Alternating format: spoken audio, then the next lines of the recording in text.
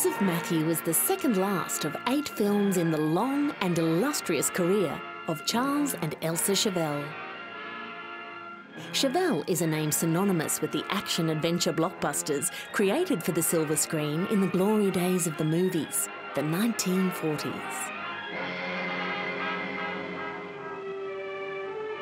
When Charles and Elsa Chauvel made this feature film, they were based in Hollywood, and these iconic figures were returning to Queensland, where Charles had grown up.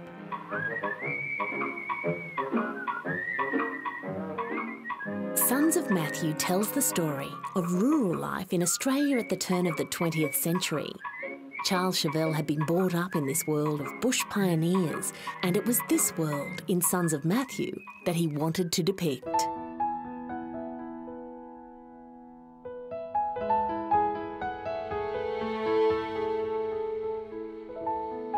62 years after Sons of Matthew was filmed, some of the cast and crew met for a reunion.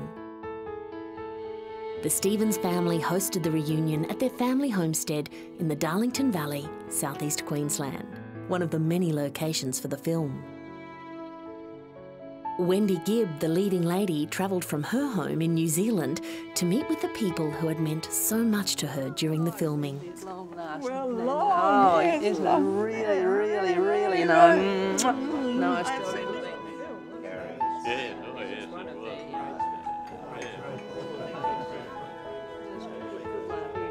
Who would think that here we all would be 62 years later? Yes, all together. Isn't that lovely? My name's Frelma Kenny. I was Frelma O'Reilly.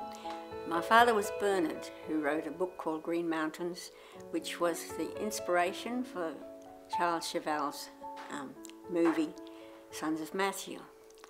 Originally, I think it was meant to be just the O'Reilly story, but of course, as it grew, it became something more than that, and so the name became Sons of Matthew. There's 5 of us in the family. That's more than 3,000 acres.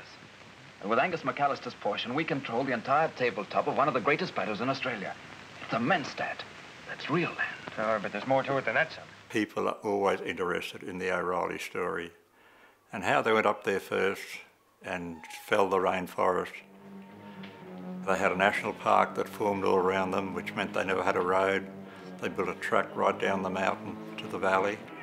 They cleared the rainforest, built their yards, milked their cows, and took their cream all the way down to Kerry, down the side of the mountain.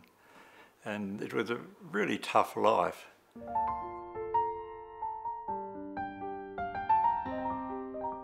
In 1947, and armed with money from Universal Pictures and Greater Union, the Chauvels shot on 27 locations, from Sydney to the southern Queensland bush of his childhood. Sons of Matthew is the story of a pioneering family, of loss and love in the wilderness. Sons of Matthew, the film that we're speaking about today, starred Michael Pate and Wendy Gibb and several well-known Australian actors such as John Hewitt and John Unicum. Matthew and Jane's nearest neighbours were the Scotch McAllisters. Here's Angus and wife Jean, and Kathy, their only child. Here she is in the 3 stages of her childhood, and as a lovely girl of 17.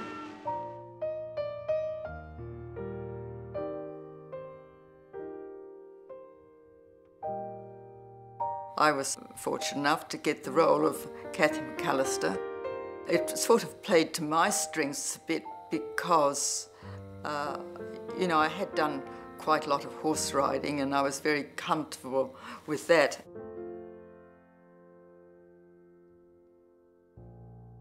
As a 12-year-old, having all these film stars in our midst was just very exciting.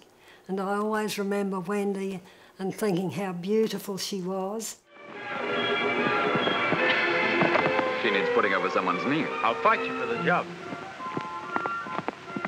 Dad just told me the news. What news? About the great mountain country up in Queensland. I couldn't wait a minute. I just had to ride over at once. I can hardly breathe for thinking of it. Yes, it was a very Australian film, and remains outstandingly Australian. Of course, Charles Chauvel himself knew the Australian countryside. I mean, he knew its beauties and its wildness and its very particularly Australian quality. He was out for showing the strength of the Australian people, both male and female, and I think that that did come across in the film.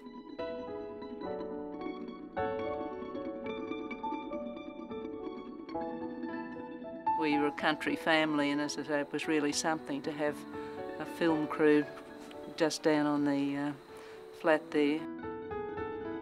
We did everything we possibly could to assist the Chauvels in making the film. That's John Hewitt and John Unicorn. And Mr. Chauvel, and I'm not too sure of that horse, but that's Mrs. Chauvel on Dandy, and Tommy Burns on Tim, and Wendy on Wings, I think. I vividly remember the day of the stampede when we went over to the Rathdowney area, and they'd mustered up all the local stockmen and to help control these horses.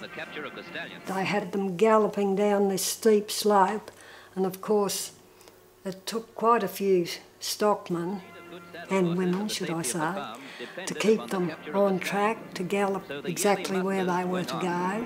And after 12 years, Matthew was still setting the pace for that wild chorus of riders. They put a pump into the creek to make it look as though there was a flood on, and we had to take the cattle across the creek, and that was quite an experience trying to get them across there.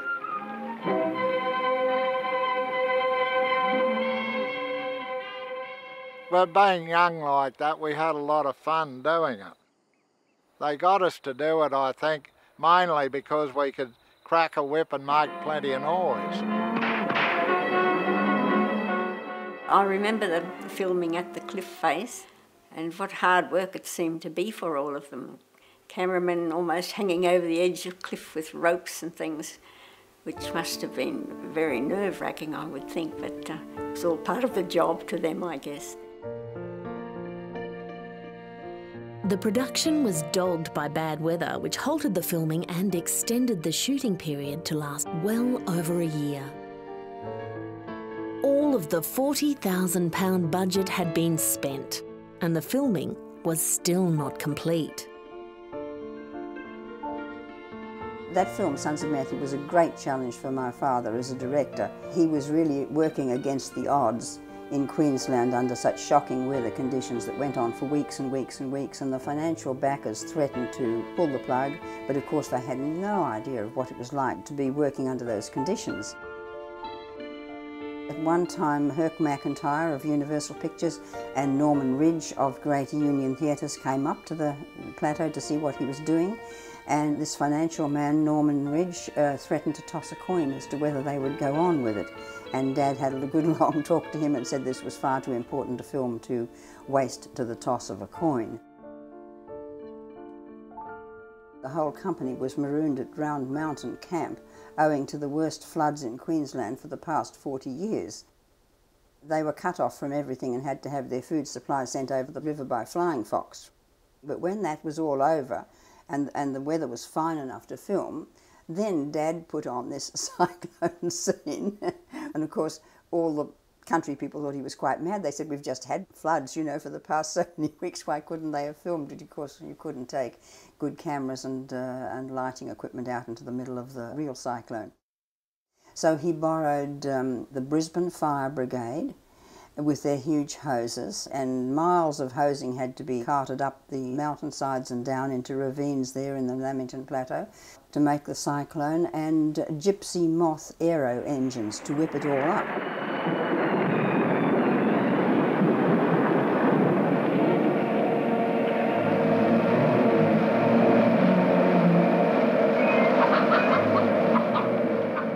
I remember going to Canungra for the big function that they had over there with the Premier, and it was all very exciting with the storm scene, etc. And I know they catered very well for everybody. It was like a great big party, so we sort of thoroughly enjoyed that. The cyclone scenes in Numinala Valley were very, very risky scenes. Coming down this slippery track, the horse thought it was really too much for him. And so he sort of reared up a bit, threw his head back and caught me right between the eyes here, gave me a nice sort of bruise right there, and I was temporarily unconscious. People thought, oh, here's another hold-up in the film. But I was all right, it was only momentary. After all, the show has to go on. Particularly for Charles Chauvel's point of view, if the scene wasn't exactly as he wanted it, you had to redo it. So often these very dangerous scenes were done not once or twice, but sometimes multiple times before he got the shot that he really wanted. And so it was tough stuff.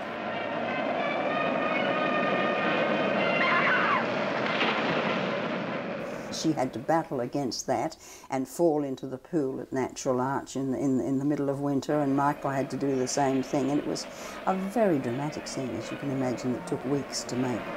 Loosen your hands, Kathy! Kathy, come on! Of course, the film was really physically demanding right through, particularly for someone like me, and lots of the other actors too, who'd come up from city life and hadn't really experienced the difficulties of outdoor life and climbing and that sort of thing. Of course, we had that climb up Egg Rock, which was quite terrifying. You didn't dare look down because to see the distance you were up the rock face was pretty frightening.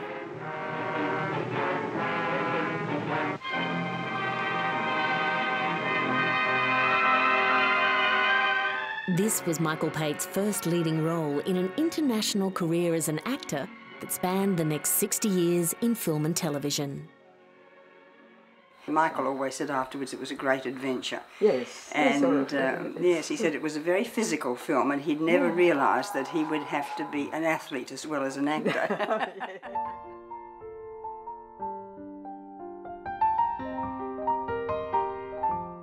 Michael Pate was, of course, you know, a very able actor and a very caring person.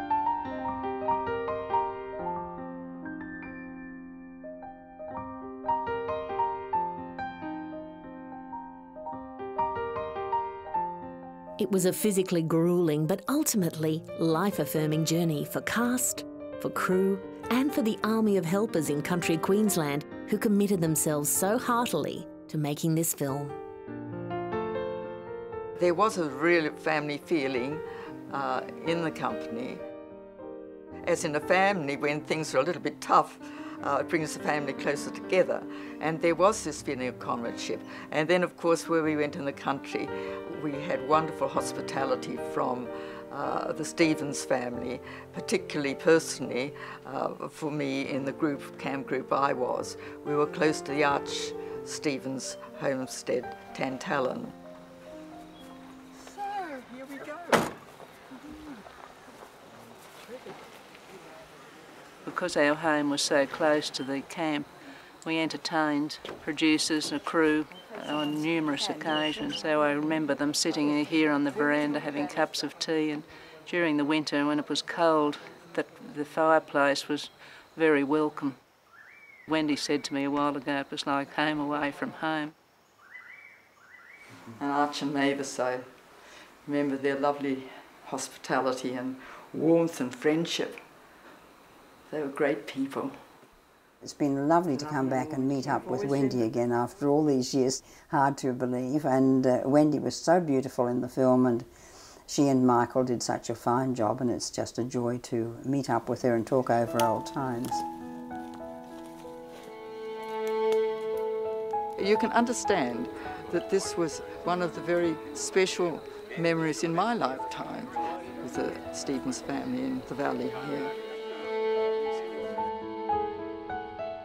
Yes, I feel nostalgia and, you know, little elements of sadness in the nostalgia inevitably, but also a great gladness that I've had those sorts of experiences with those sorts of people, yes.